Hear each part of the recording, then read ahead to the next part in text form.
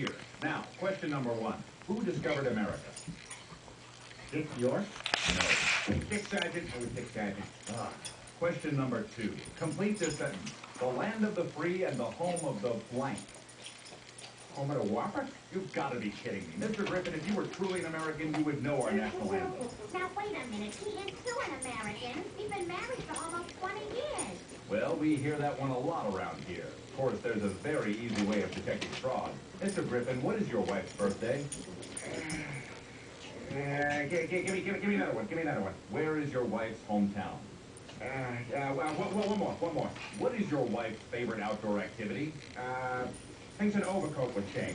I'm covered with water. Things an umbrella would say. You wear me. Things a festive bow tie would say. You wear me to keep you dry.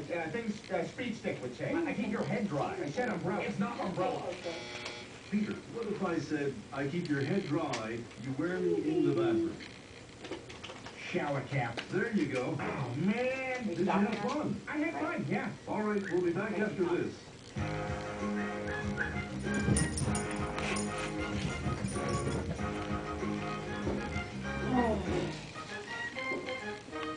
Hey guys, I have to run to the shop and you're not supposed to be sitting in the chair naked, eating. We have to delete that part, sorry. I can't. I can edit it out. You're crazy.